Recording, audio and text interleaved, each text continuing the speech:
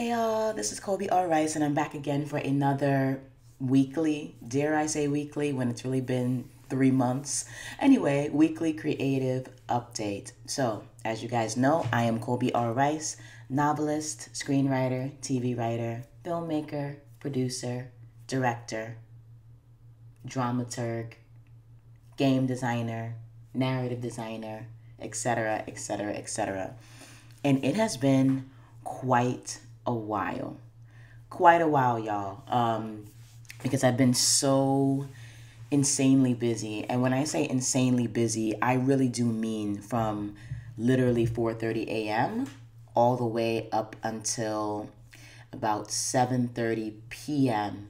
almost every single night, starting from mid to late October until just about a week ago.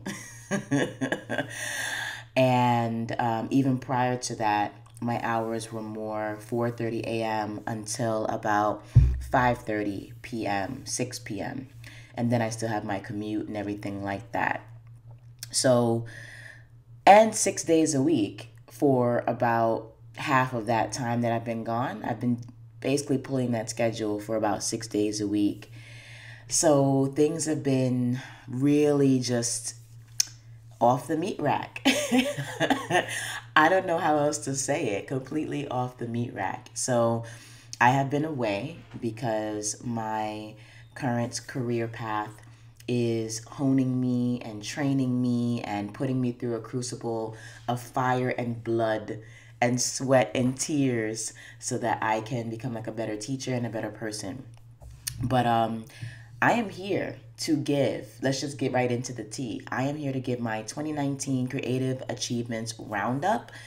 And despite the fact that I have had limited time, an insane amount of work, and a lot of other crazy things going on this year has actually been relatively fruitful, and I'm really excited about that. So we're just going to jump right into it. I'm in the computer room at my house. Happy holidays, by the way, people.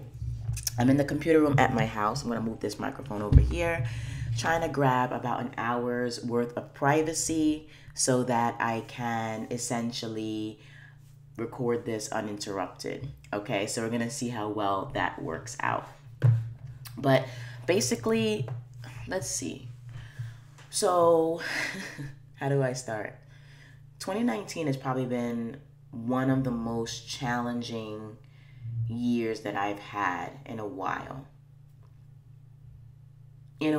Maybe since 2016. 2016 was like really rough. 2015, 2014 were like the roughest years of my entire life to date. But 2019 has been certainly a challenge. Hold on, moving the mic again. I just need to find like a good place to put this so I'm not looking off screen and looking crazy. Okay, 2019 has been extremely challenging. And excuse me for those of you who are watching the actual video version. I'm recording on my actual large screen iMac, so I'm not looking as directly into the camera like I would usually be looking. I'm actually looking at my notes, which are like somewhere over here. So I'm sorry if I'm not making direct eye contact. But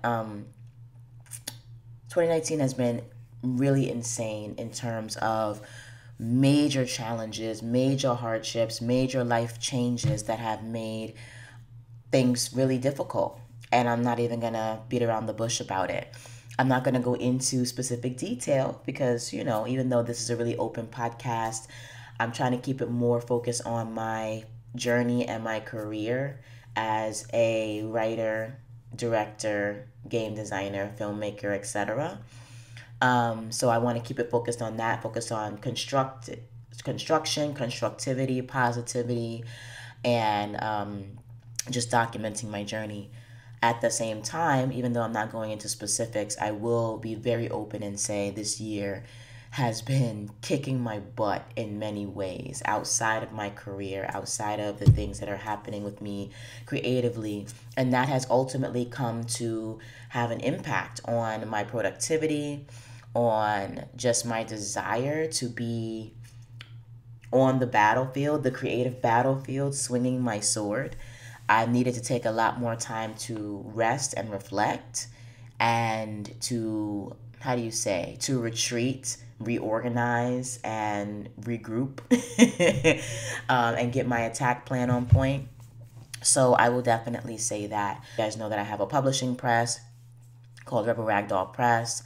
I'm working on finishing up pre-production and the script and things like that for the TV series version of a concept that I'm developing. It might still be a film version as well, and that's going to be all done under Rebel Ragdoll Productions.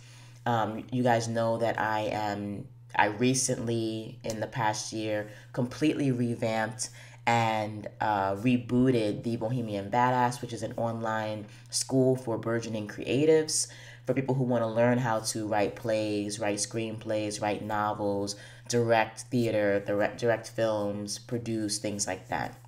So I have a very full, very busy life outside of what I do on the day to day. And this podcast is a part of that life. So let's get into it. This is the part where I itemize exactly the specific skills that I've gained. So, theatrical season and program development, TV script writing and TV series development. That was a big one this year and last year.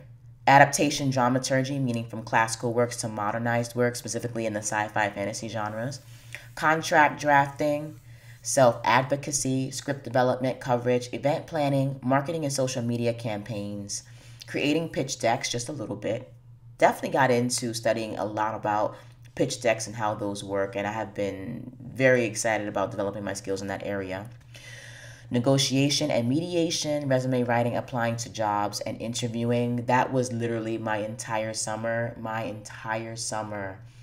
I must have applied to like 600 plus jobs. Like, no, and I'm not even exaggerating. So definitely got a major insane crash course in that.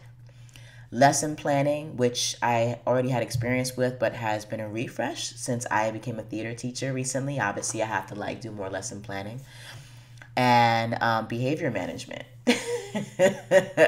I'm just going to keep it real. Definitely had to develop skills in that, especially because moving from a college ivory tower setting is very different in terms of being a teacher. Moving from that setting into the setting of an urban high school, there are challenges in both that do not exist in the other. So just keeping it real on that. So some really great skills that I've developed this year. I'm really excited about that. I've actually also learned some very key lessons about how to manage one's career on the day to day. Like when you're working for a boss, an organization, an employee, etc. As an employee, etc. I have learned some key lessons, which I will share maybe on a future podcast. We will see. All right, moving on. End of graduate school reflections. As you guys know, a major milestone and achievement for me this year was me getting my MFA, my second master's, but the second being that it's an MFA in theater arts with a focus on generative dramaturgy. Yay! And sort of a minor focus was also directing, which I am super into. I super love. It is definitely up my alley. Definitely what I want to do as a part of my persona as an artist. Directing is my thing. I love it. And in terms of how far and how, let's say, how far and how wide I've had to travel to get this MFA, this is a massive achievement. As you guys know, my MFA program was the first of its kind at the University of Arizona, and I was a part of a 6-person inaugural cohort who were basically tasked with the duty of getting through the program, but also helping to shape the program for future cohorts and future generations. And unfortunately, while the program has been put on hiatus, okay, I talked about that in a few podcasts ago. I learned a lot, and I came through a lot, not just that program, but just in life in general. The past 3 years, from literally mid 2016 to mid 2019, have been such an amazing journey, a challenging and difficult journey, but an amazing and necessary one. And it helped me to reestablish myself. It helped me to rediscover myself. It helped me to gain so many amazing skills these past 3 years. I didn't even know really what dramaturgy was when I came into the program, and now I feel like I'm actually very good at it. And it is a tool that I consistently use, not just in theater, but like across all of my artistic mediums. Like novel writing, definitely use dramaturgy. You guys know that this year I did an adaptation of William Shakespeare's Roman history tetralogy, and I took all four of those classical works and turned that into a cyberpunk noir world and story called When in Rome, which launched the beginning of like one, my TV series portfolio, just like as something I can show people, and secondly, it also kicked off the first episode of a novelized, serialized series that I was supposed to get out this year in prose form, in novella form, but I didn't. So that's going to be coming out next year. But I mean, that was just the culmination of the program. I learned how to direct. I learned how to be a dramaturg. I learned theater history and theory, even though you guys know how I feel about theory, but I still learned it.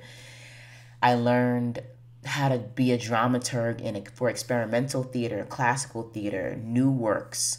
I have been thoroughly trained in all three areas and would be an asset to any theater company and any theater department, any theater education program. Just, yeah, absolutely. We did playwriting as well.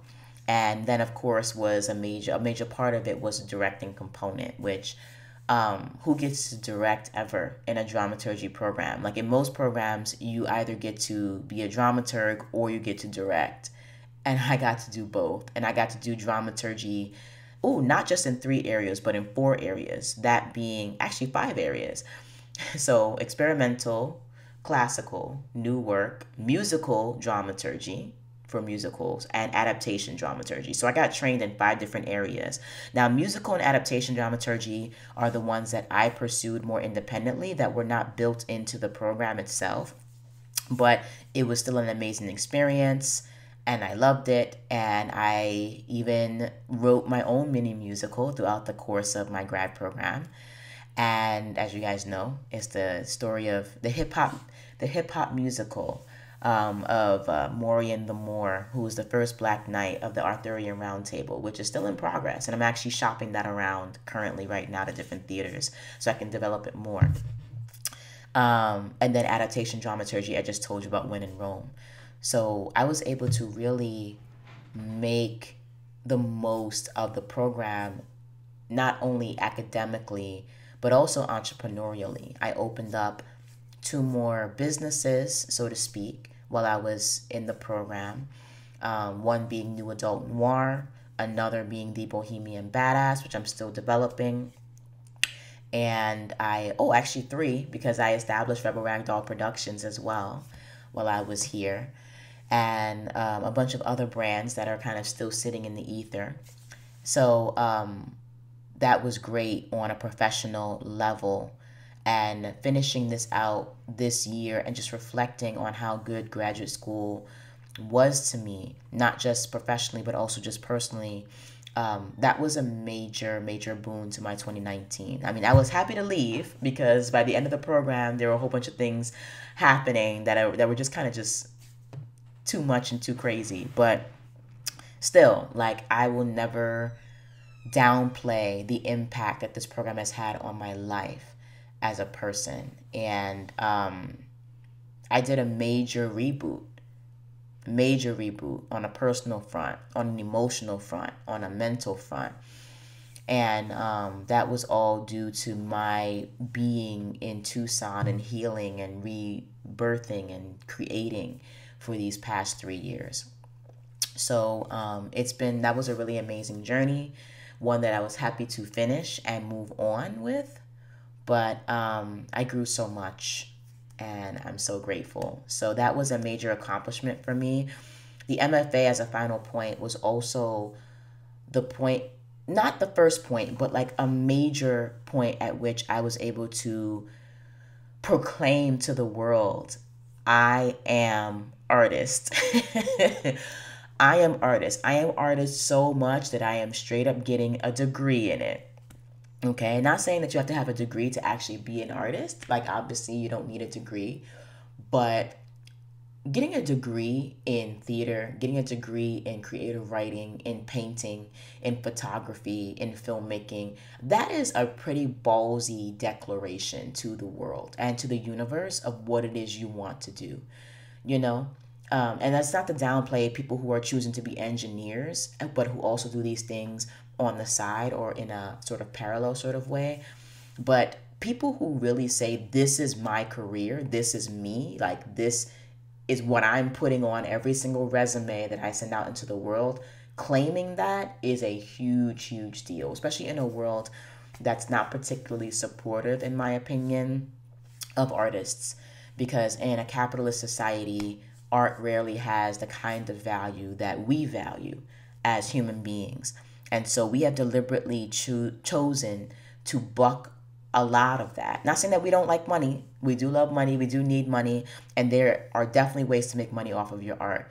But we all know starting out, that's not how it is. And that's not how art works. And even knowing that, still choosing to focus on that and to proclaim that, to put that in writing is a huge deal. So that was sort of my second coming out, where in my, as you guys know, my first coming out was me leaving my 2009 to 2013 PhD program in sociology, for the artistic life. But like, so that was like my first artistic coming out. And the second one was actually getting the degree in 2019. So kudos to me. Yes. I know you guys are like sitting here listening to me ramble, being like, when is she going to actually get to like the itemized things that she actually did this year creatively? I'm getting there, okay? But I'm trying to acknowledge the other parts of my life. Okay. In the health zone, child, all right? My health has been on fleek. One really fantastic thing that has come out of these past 3 months in particular is that I have dropped another 10 plus pounds, and I am super excited about it. Okay. I have been on like an improve my health journey since mid 2018. Yeah, mid 2018. That was like the summer of 2018 where I was just like, I need to reclaim my life. I'm going to drop this baby weight. I'm going to be out here just looking good, feeling good, doing my thing. And since 2018, since the summer of 2018, I dropped a total of 21.1 pounds. But 10 of those I lost in the past 3 months because just my day-to-day schedule forces me to eat a little differently. So I've kind of decided on, not on purpose, but my schedule is that I'll eat like a really big, heavy meal in the morning. And then I literally will not eat again until probably like 8 p.m. where I have like a smaller meal. So there's kind of like a 12-hour time frame between my meals. And I'm not saying that like that's the healthiest way to go about it or that's the way I recommend. I'm not a nutritionist, I'm not a doctor. But it's just the way that it worked out. And just having fewer calorie heavy meals has just obviously had an impact.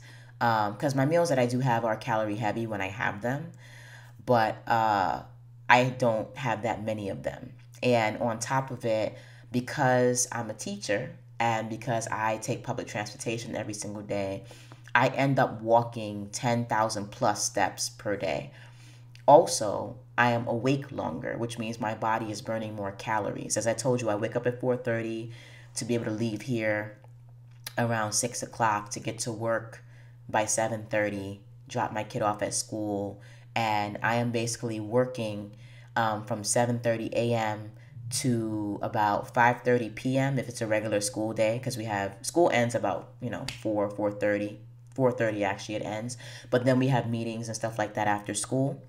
So from 4:30 a.m. to 5:30 p.m., it's getting ready, it's commuting, it's actually working the full day. And then if I have rehearsal, and not if, when I have rehearsal, because I'm now actively directing shows, that's going to usually be from about 4:45 until about 6:30 p.m. And then usually after the rehearsals are over, I have my director's meeting with a co-director who I direct my shows with, who's amazing, who I love. But there's a lot of logistical stuff when you're when you're being a director of a show, in addition to the artistic, creative, I'm directing your body on stage kind of stuff. And since we don't really have currently any trained stage managers who really know how to take care of the logistics and get those off of our plate, we have to do that part of the production as well. So that is literally a 15-hour day. And then I commute home and I eat something and I go straight to bed.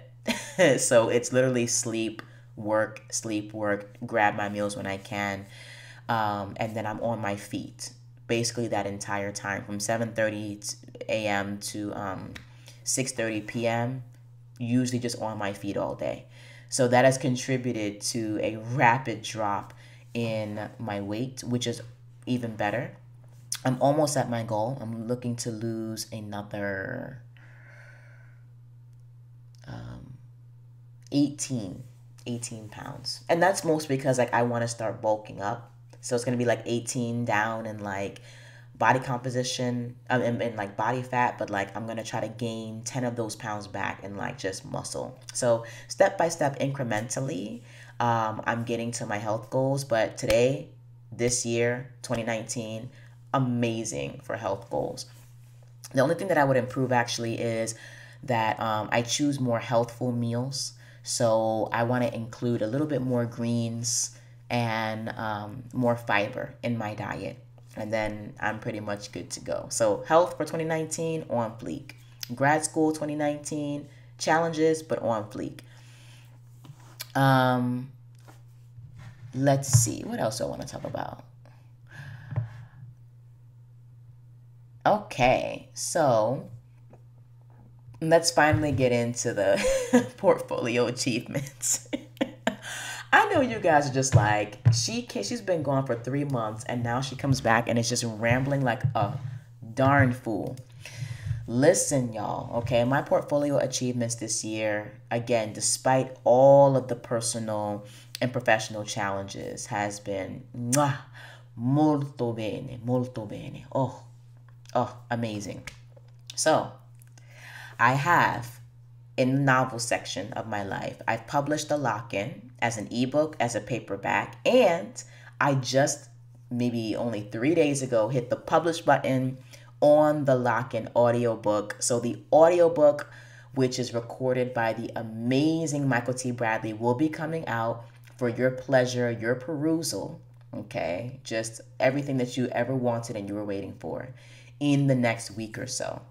I hope that it's out by the 31st of this year, but if not, it's okay. I don't care. I published it this year. I produced it this year, and that's all that matters. And it is so good. It is so good. Michael is so talented, and I just can't wait. I can't wait for you guys to meet the characters in book 3. If you haven't read the actual book itself, let me lift this. Now we're cooking with grease. There we go. Just raising the blinds here. If you guys haven't read the ebooks already, if you haven't read the paperback, that's okay. Grab the audiobook and it's going to be fire. And the reason why it's going to be even more fire, aside from the fact that it is brilliantly narrated, brilliantly done, is that finally I am moving into non-exclusive contracts with ACX, which means that I can not only legally publish and sell and distribute on multiple other platforms, but I can also choose the price point. Finally, I can choose my own price point for my audiobooks. So, personally, I think the audiobooks should be just as much, maybe a teeny bit more than the ebook and the paperback. And I should be able to package those together at my will and give you guys specials and discounts. If you want to buy all 3 audiobooks all together but get a discount, I should be able to do that for y'all, right? I mean, hello. And I was not able to do that with ACX and with their current exclusive agreement. So my narrator and I worked out some terms on our own, which means that I'm going to have to cut him checks on my own from my publishing press, which I have no problem paying him. I just never wanted to be responsible for anybody else's royalties or checks. But I'm going to have to be now that he and I have done a different deal. But in exchange for that, I am now able to distribute at least the lock-in audiobook number 3 anywhere that I want, including on my own website, and sell that to you guys at a discounted price. Excuse me. The first 2 books of my series, the first 2 audiobooks specifically, The Given and The Taken, those will not be available for free sale for my little free-for-all until August of 2020. So hopefully by then I'll actually have the next 2 books of Ezekiel out and the next 2 audiobooks ready to go, such that I can re-release all 5 of them in one big, fat, massive, amazingly priced volume at the end of 2020. That's sort of what my goal is right now. So we'll see. Okay, but that's what's been happening this year. Published the lock-in, ebook, paperback, and audiobook. I also edited and published the omnibus for the books of Ezekiel for the first 3 books. So if you haven't read the first 3 books and you want to get them at a discounted price, all 3, The Given, The Taken, and The Lock-in, are available in one box and one bundle, e-bundle, online, Amazon.com, and through other retailers as well, at the wonderful price of $2.99. So go and check that out. It is literally 1,000+ pages of nonstop action, alchemy, magic, sci-fi, just like grittiness, crime noir. I mean, not safe for kids. Like, this is new adult. This is not young adult. So don't get it twisted. Your child should probably be at least 17 before they pick these books up. But I love it. I have also co-published the ebook version and the paperback version of Everdark, which is our urban fantasy detective duo paranormal mystery book that was written by myself and JT Lawrence, who is now a USA Today bestselling author. Yay, JT. And it's available online at Amazon.com. I believe that's the only place it's available right now. But if you're interested, definitely go pick up that book. We busted our rumps on it. We worked really hard on it. And I personally think it's a very, very, very well-written book. And it's also going to serve, at least for me, as the prequel to my own spin-off series called Shaw and Salick, following my main character and another character I created for Everdark. Those 2 pair off, and while my main character is living in the Bronx, because that's where she lives, they are solving their own mysteries, dealing with what's happening in the magical world of New York City. As you guys know, just to kind of do a little marketing pitch, there are a few series I'm working on myself called The Forever Files, The Hitman of Happily Ever After, and The Godsman. And to a certain extent, The Right Hand. Those 4 other series. All those series take place in this unfolding world of New York City, magical New York City, where fairy tales, and fairy tale creatures and monsters and heroes are all coming to life, but are manifesting in like a very crime noir, black market underbelly way in the boroughs of New York City. And so the Shaw and Salick series, which is like series number, let me get my hand over here, series number 5 in that world, is just this detective duo moving through that world. And so between Shaw and Salick, The Right Hand, happily, The Hitman of Happily Ever After, The Forever Files, and The Godsman, there's going to be a lot of crossover. So if these were like 5 different TV series, you are going to see a lot of different crossover episodes because all 5 of these series take place around the same time in the same world, but just following different characters with different missions. So, super excited about that, and I hope to introduce that world sometime in early 2021. That's what it's looking like right now. The reason why I say early 2021 is because of all of the development, world building, and plotting and drafting that I've been doing around other series that have been much more imminent and much more immediate and necessary. So we'll get to that in just a minute. But moving on into TV writing. So that's what I've done for my novel publishing. TV writing, as I told you guys, I finished developing the TV Bible for When in Rome, at least the first draft of it. I definitely have to go back and work more on building out the world and building out, the history and everything like that. World building takes time, but I have something very solid to show any sort of, if I wanted to take this to like a network or a studio, it's all together, and I'm really excited. I also have finished the first very strong TV pilot for When in Rome.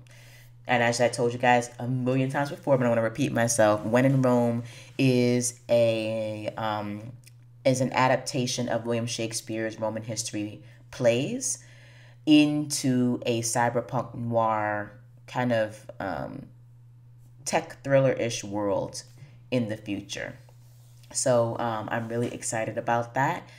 It's something that you've never really seen. Like, we have not legit seen Roman history and William Shakespeare's Roman history plays developed into this kind of cyberpunk noir world, and I'm excited to just make it happen.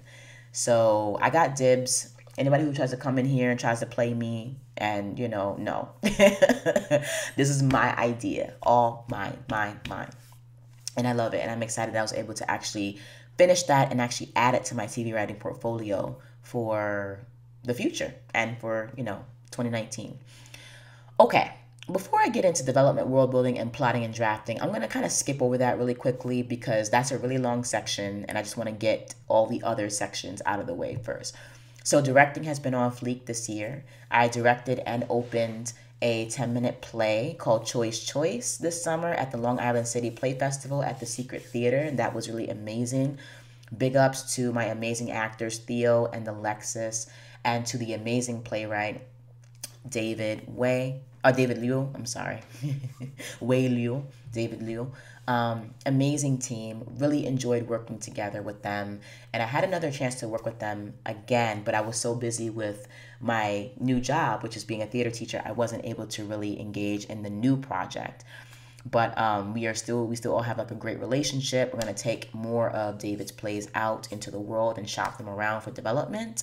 And I look forward to working more with you guys in the future. I really enjoyed it. The play was really great. It got a lot of really wonderful feedback, and that was great. And then I also co-directed, co-produced, and co-opened Romeo and Juliet at the high school at which I am currently working. And it was an amazing piece of work, especially considering the challenges that we encountered, including the fact that we weren't even able to start doing auditions until late October, which only gave us 6 weeks to put this play up. 6 weeks to put up a 3-hour play with all of the problems and challenges and unpleasant surprises that come along with doing productions. You guys know sometimes things get lost. Sometimes admin takes really long. Sometimes you hit some just general like scheduling roadblocks, or there are challenges with the cast, or people drop out or they can't do it anymore, or scripts get lost. Like, we dealt with all of the problems of a regular production, but at the same time, we only had 6 weeks.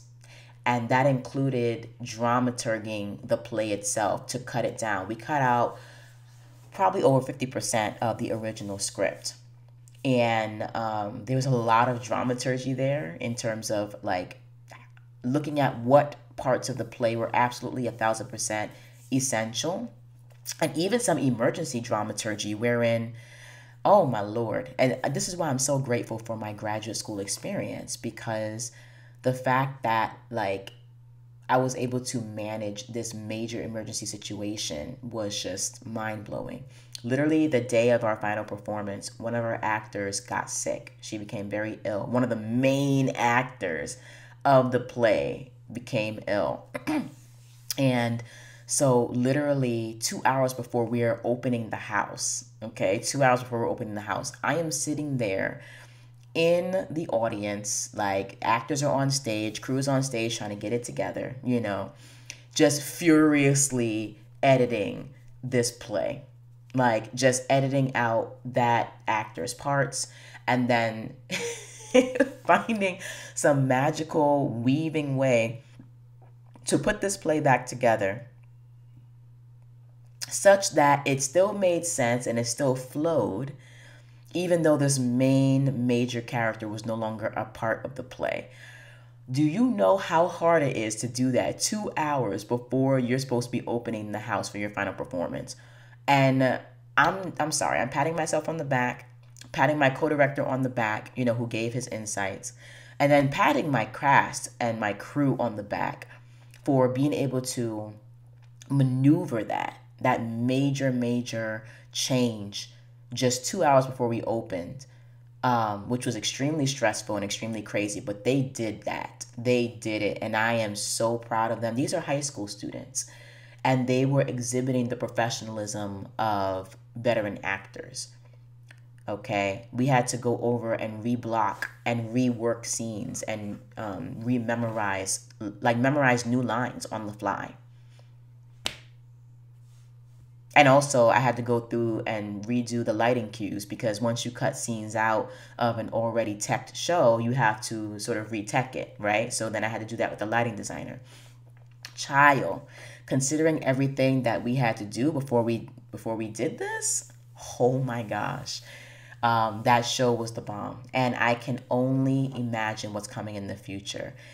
As a matter of fact, I already know what's coming in the future. We actually get to now co-direct for the spring. Literally in like a week, we start working on The Color Purple, the musical, and we are so incredibly excited. So directing has been amazing this year. I am super excited and super blessed and privileged and lucky. I'm just going to be frank that I get to, as a part of my job description, direct and put up at least 2 shows a year. And still, over the summer, have time to put up my own shows or do my own film directing. So I'm really grateful for my career. I'm really grateful for the things that are built into my job description that are keeping me activated and active in the process of creation and in the process of directing. And being a theater teacher is not easy. It's very challenging. But everything that I want to do is packed into what I have to do, if that makes any sense. I don't know how to say it better. And I'm really grateful for that. And I'm really grateful for my kids, because we get to pick kids who are genuinely invested and interested in the craft of theater making, and work with them to create something beautiful and amazing. And that's just amazing. So directing has been on fleek. Dramaturgy, I mentioned this before, but in addition to actually writing the TV Bible and writing the pilot, like I actually had to engage with adaptation skills that I learned from my program. and do adaptation drama, dramaturgy, adaptation drama and adaptation dramaturgy, if that makes sense, for When in Rome. I also, as I said, did a lot of both in production and on the fly dramaturgy for Romeo and Juliet. And then on top of that, for my summer job, I did a lot of dramaturgy and script development on scripts that were coming in to my entertainment company that I was working for. And I got to develop the entire portfolio of a crime noir thriller writer whose work I really enjoyed. So I had that experience of looking into how at least one thriller writer writes his work, giving my perspective, my objective opinion on the things that made sense, the holes, the character development, and things like that. So that not only gave me some real life practice, but it also gave me more pieces to put into my portfolio with regard to coverage and dramaturgy and development, which I'm really grateful about. So great successes on that front. I also did a little bit of marketing this year. As I told you guys before in the beginning of the year, this year was more about content creation and what else? I called this the year of content creation and something else.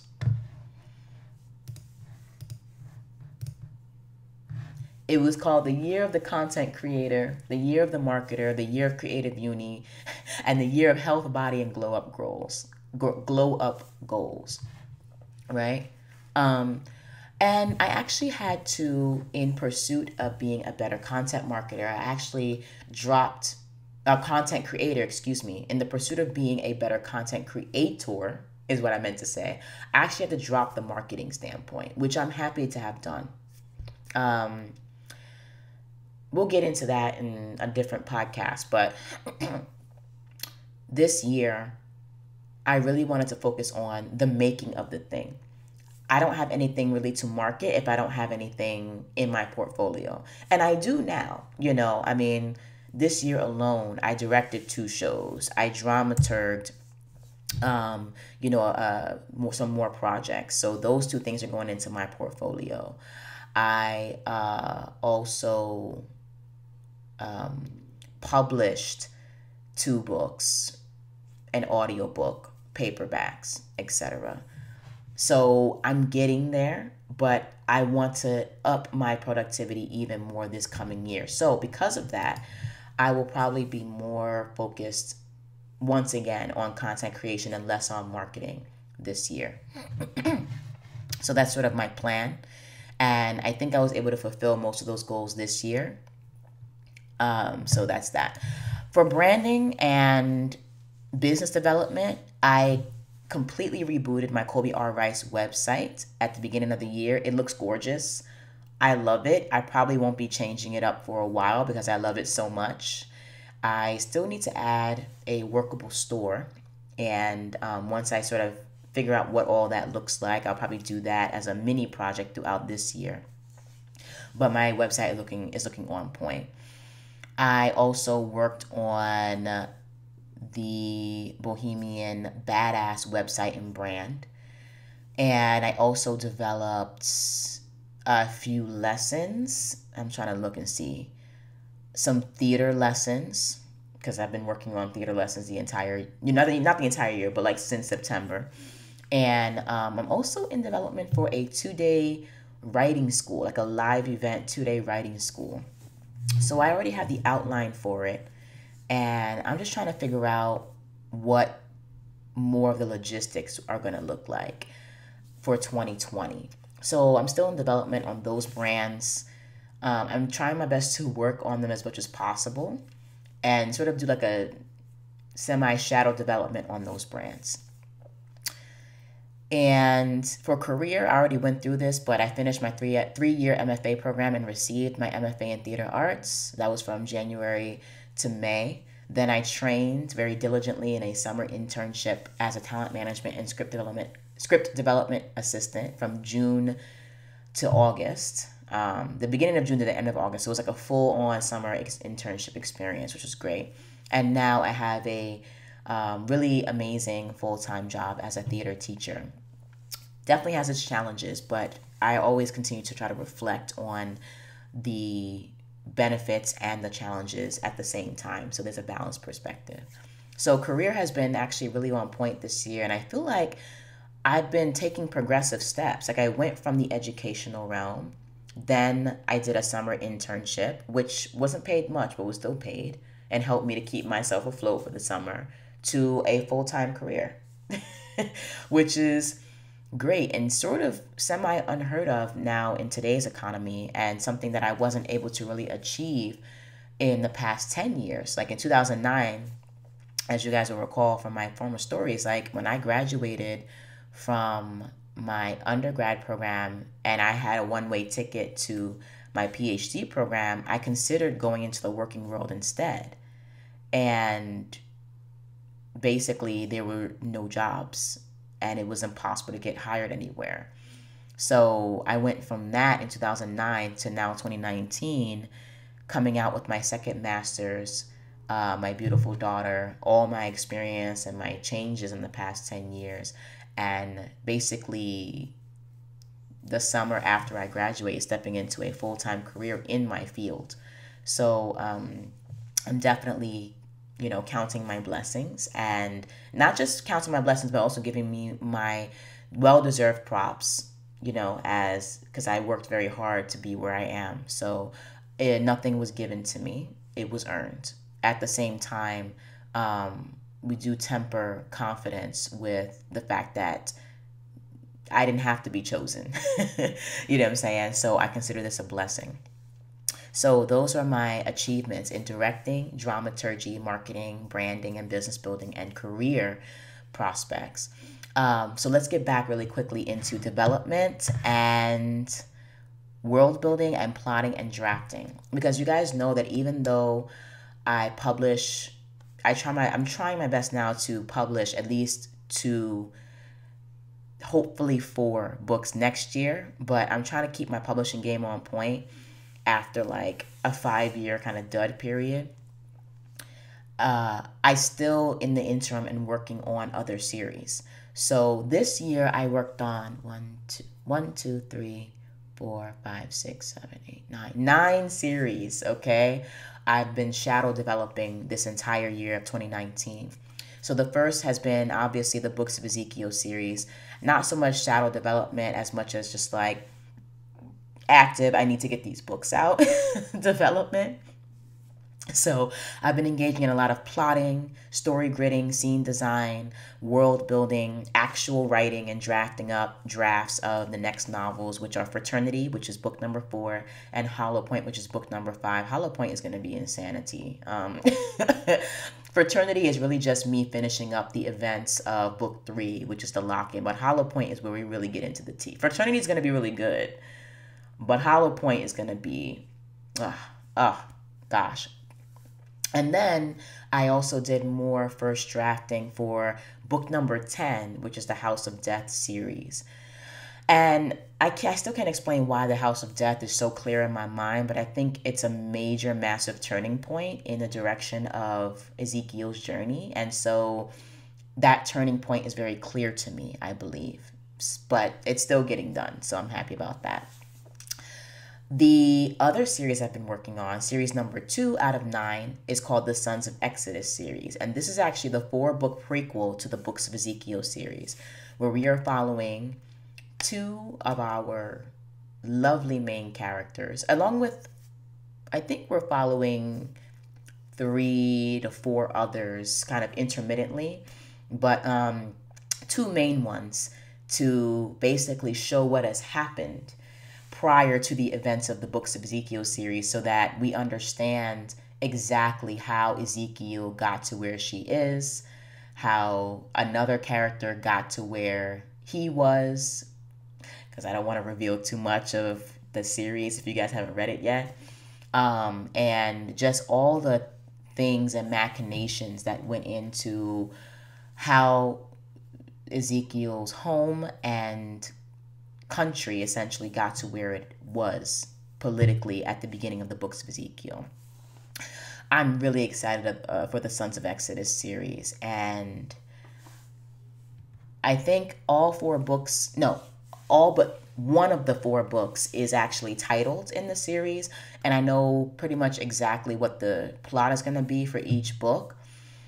So that plotting and world building and drafting has actually been going very well this year, and I'm really excited about that. And I'm actually hoping to, after I release Hollow Point, my goal after having released Hollow Point, which is book number 5 in Books of Ezekiel, is to release all 4 books of the Sons of Exodus, either one after another or all at the same time. I think I might do the book release one after another, like month by month. But we'll see. I have to actually finish writing them first, right? And writing is actually really hard. As much as I love it, it's hard for me. Another series that I've been developing across multiple mediums, not just film and TV, but also the novel and prose mediums, is the Sandman series.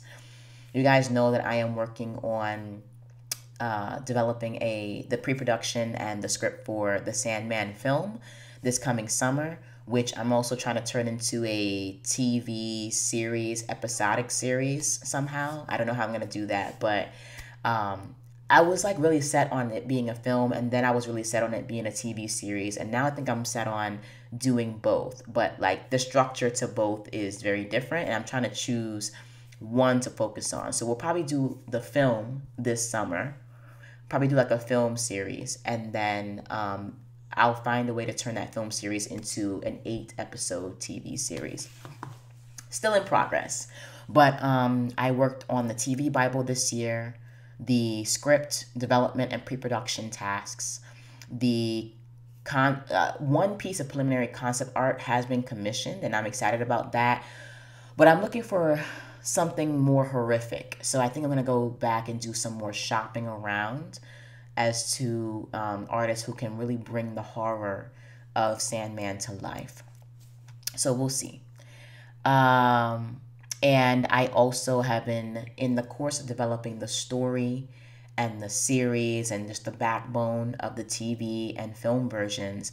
I've also decided to turn these 4 films, this 8-episode TV series, into a novel tetralogy. Because you guys know I'm all about doing transmedia and multimedia things, and I also believe in cultivating. Sorry, I heard some screaming. I also believe in cultivating the multiple streams of income that I would like to develop. And so if people would prefer to read Sandman in a novelized format, they will have it. A 4-book novel series. So I've been working on developing that this year as well. For the Asylum series, you guys know I've been working pretty heavy, hardcore on that. Plotting, world building, character development. I also have done a lot of writing for the series as a whole, and specifically for Sodom, which is the first book in the series. Sodom, which is the first book of the series, and Asylum, which is the 4th book in the series. Right now, my novel titles are Sodom, Lustrum, Sanctum, which is basically the prequel trilogy to the Asylum series. I'm doing prequel trilogies now. I don't know why. Then there's Asylum, Bedlam, and Hoodlum. And I'm excited for both. Both trilogies are kind of like, are connected, but are unique in their own ways, especially in terms of genre focus. And I've just been working on developing the entire world, the entire plot, the entire character population for that series.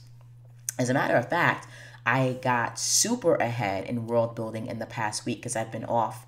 You know, we've had our Christmas and New Year's break since starting Friday. So I have been diligently working on world building and plotting for the Asylum series and got a lot done in the past week. So I'm excited about that. Then, of course, developing the When in Rome series, I drafted a really crappy first draft of the prose version of When in Rome, the first novella. And that's basically where I am on that series. I have also decided in my mind, since there's not really much movement going on in terms of my former partnership on the When in Rome series, that I'm going to also move forward with a spin-off series for that is related to the When in Rome world, but takes place after When in Rome concludes.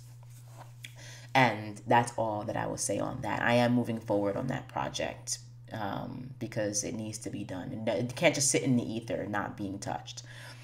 I also have been working on a series called The Forgotten. So I developed the series structure and also did a lot of drafting. Oh, let me put on the Do Not Disturb button here so you don't hear more of those little chimes.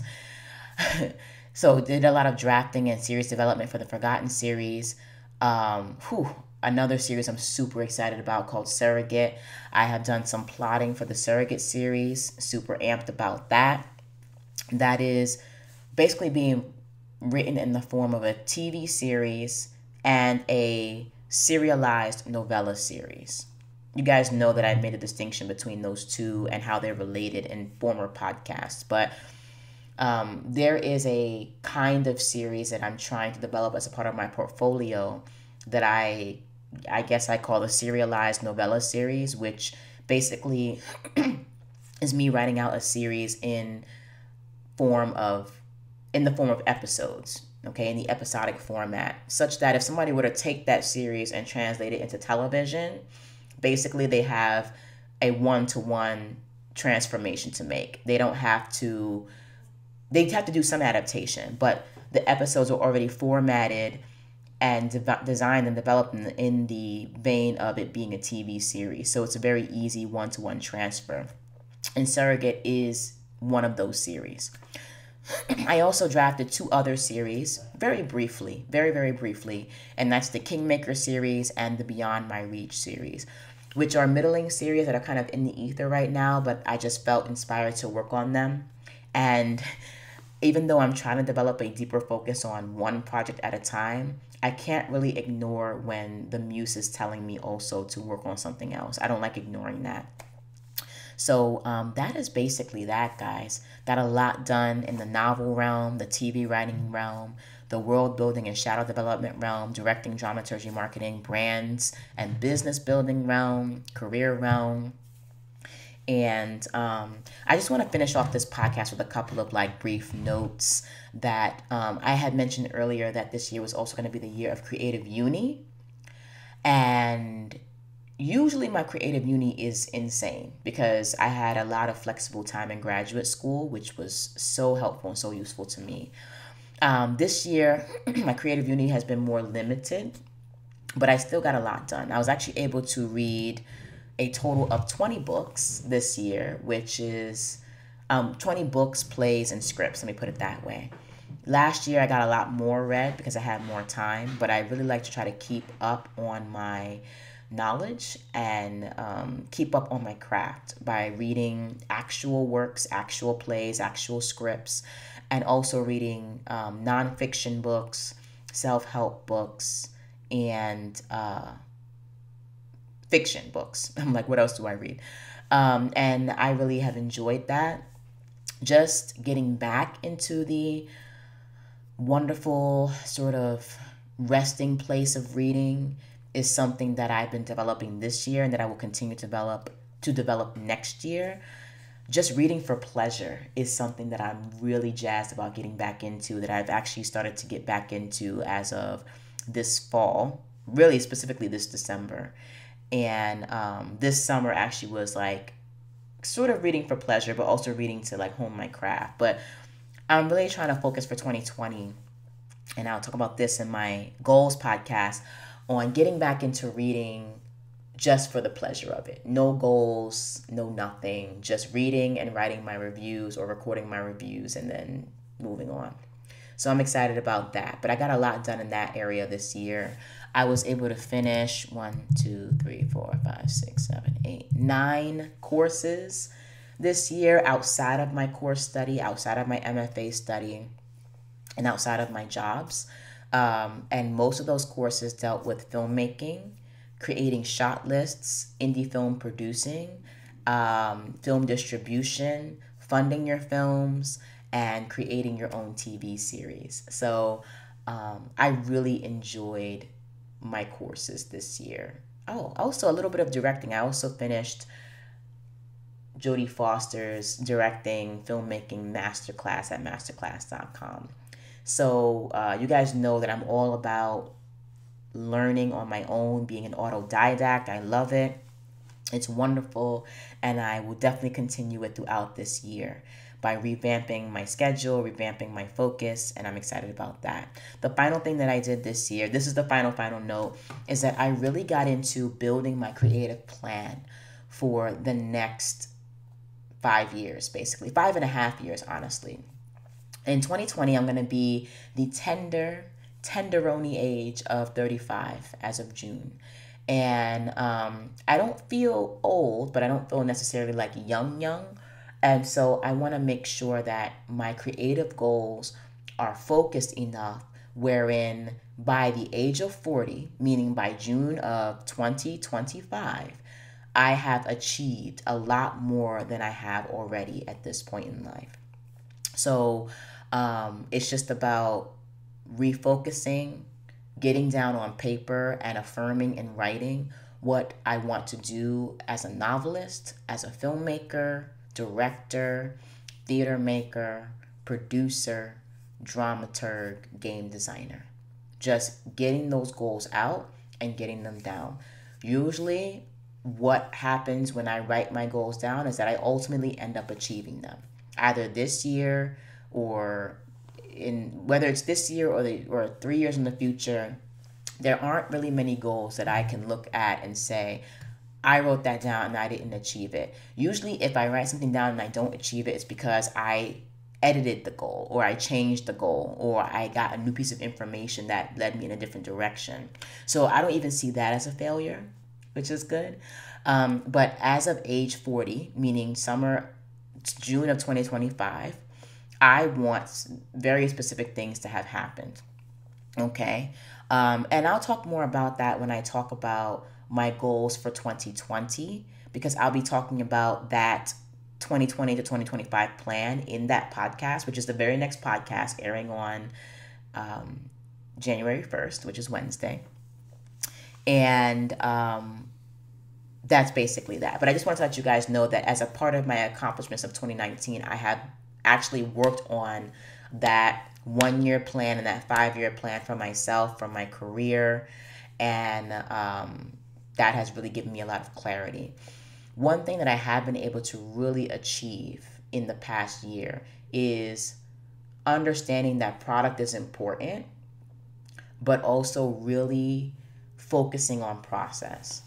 And that's for better and for worse, just focusing on process, because we don't really ever know if the product is something that we're going to achieve. That's something that like we work hard towards and we hope is going to happen. And we, if we apply ourselves, most likely it will happen. But you know what else happens? Life happens. Surprises happen, both pleasant and unpleasant. People change. People hit milestones. And you just never really know ultimately if that product you're searching for is going to be what you get. So even though you're striving towards a product, and you should always doggedly strive towards your dreams, you should also focus on enjoying the process as well. And so that's what I'm really focusing on, not just for this year, but for next year, just focusing on the journey and not just the destination. I want to get to the destination, but if the destination is here, my journey starts like here, and it's not a straight line between the two, I'm okay with that. If the journey is all like this,